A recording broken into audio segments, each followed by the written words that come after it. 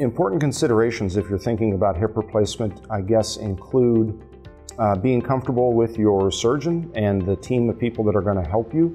I think that it is very well documented that people that do these kinds of operations more frequently have less chance of having major problems.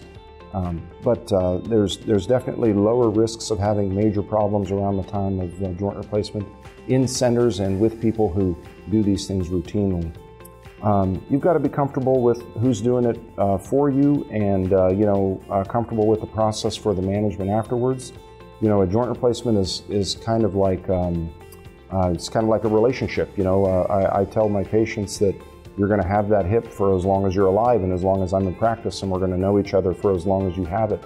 And God forbid we have a problem, but we're going to tackle it head on if we do. We're not just going to bury our head in the sand. But you got to be open and honest with people, and people should feel comfortable asking those kinds of questions. What if something happens? If the train does fall off the tracks, what are we going to do about it, and can we help you manage it? And for us, the answer to that is yes. People ask me this question all the time. Should I have my hip replaced? Or, if I were you, if you were me, what would you do? And I always tell people there are, three main reasons to have a joint replacement. Number one is pain relief. Number two is pain relief. And then I let them guess what number three is. And hopefully they say pain relief. Because it's a big commitment. It's a life-changing experience in some ways. I always tell people, once we start replacing parts of your body, we can't come back.